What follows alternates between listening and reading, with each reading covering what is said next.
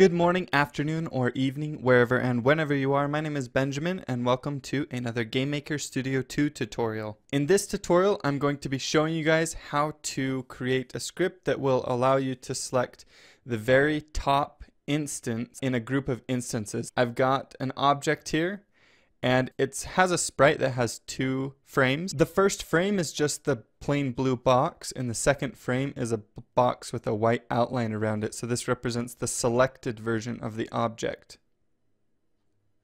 Then inside the object I have selected equals false and image speed equals 0 so that it won't animate. Inside the step event I just set the image index equal to selected. So if selected is true, then we'll have the sprite with the white outline. If it's false, then we'll have the normal box. Then what I did is I put this object in a room. Actually I put 3 of them, and then I gave them a creation code with slightly different depths so that they'll show up at a different depth. And then I also gave them a slight image blend so that the ones farther back will be darker. Now let's say that you wanted to be able to select these objects. If you go into the object, the first thing you might do is add an event, add a mouse and a left pressed event, and then you might just set selected equals true. If you run this, then you're going to see that we're going to have a problem, which is that when it works if we click outside here, right? But if we click where all 3 of them are, it's going to actually select all of them. And we don't want that. We don't want to select all of them.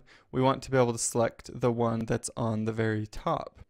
So the next thing that you might try, let's get rid of that left pressed event. The next thing you might try is creating an object, naming this O_controller, or just control. Adding event, going to mouse, global left pressed event, and inside here you might do something like this. Var instance equals instance place mouse X, mouse Y, O_object, since that's what I named it. And then you might say if instance exists, instance dot selected equals true. And just to make sure, every time we click we unselect all the other ones, you do something like this with O_object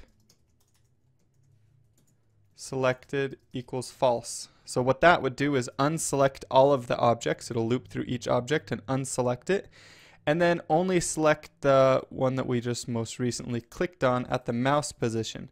So instance, actually this should be instance position. So instance position returns if there's one of these at this position, it will give us the ID to that one. Then make sure you put that object control in the room. Now if we run the game, you can see we can now select the different objects, and if we click on all of them it only selects one of them, but you can see it's not selecting the top one, it's actually selecting this one right here. The reason is because if you look at the instance order and we hide a few of these instances, it's actually selecting the one that was placed in the room very first. So even though that one's behind the other objects, it's selecting the one that was placed in the room very first. And that's how it decides which one to select. So what we need is a script that can loop through the clicked on instances and give us the one that's on the very top. I'm going to create a new script and name this top instance position. It's going to take an X, a Y, and an object. Var XX equals argument 0, var YY equals argument 1, var object equals argument 2.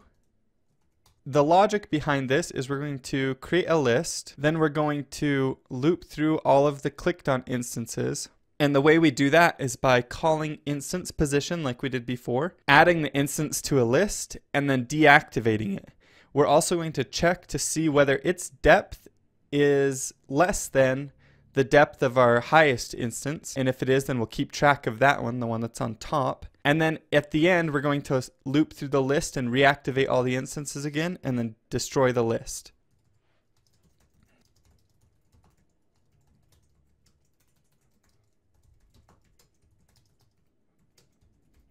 So we're creating the list right here that will store the instances in. Now we need to find the first instance.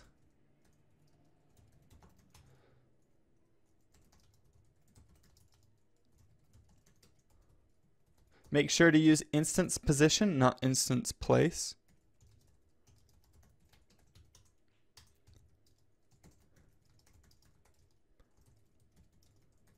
Now we'll create the top instance variable and set it equal to our instance. Since that's the only one we have, we might as well just assume that it's on the top.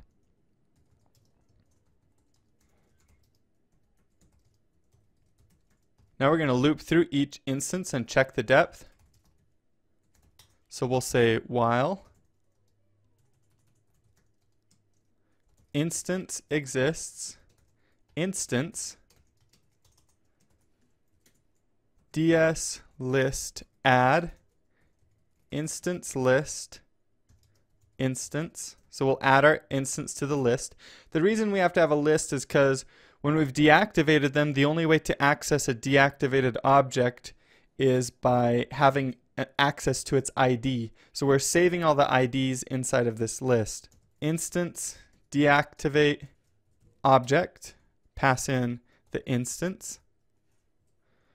Then if instance.depth is less than top instance.depth,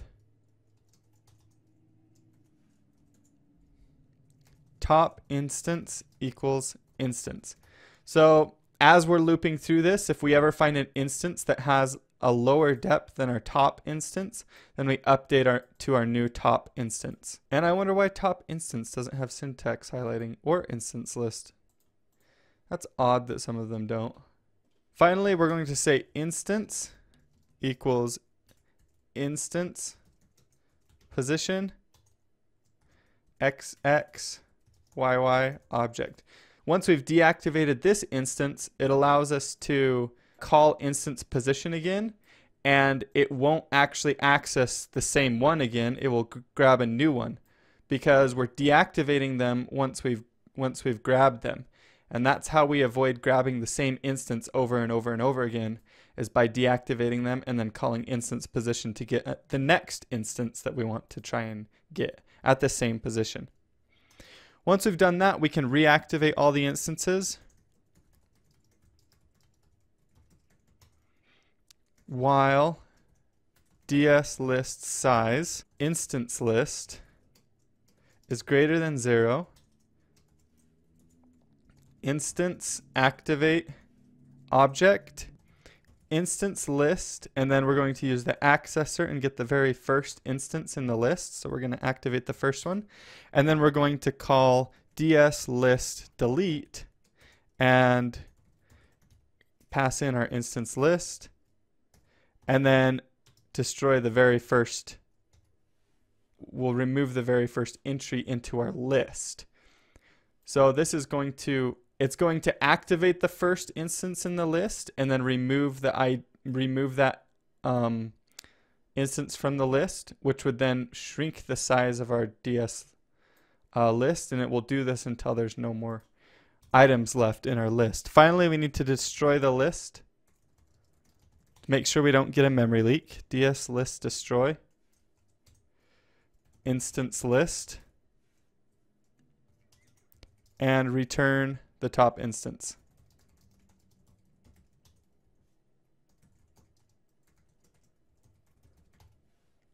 Now our script should be good to go.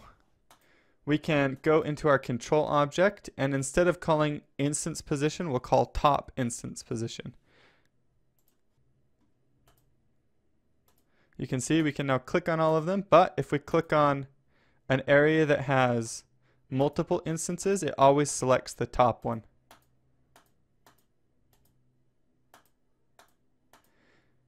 There you go. I know this is a very specific use case, but I've found that I've been asked this question actually a few times by people wanting to know how they could only select the very top instance. So I just wanted to show my take on how you might go about that. Thank you guys so much for watching this video. If you learned something in this video, be sure and like, favorite, and if you're not already, subscribe. Thank you guys. I will see you guys later.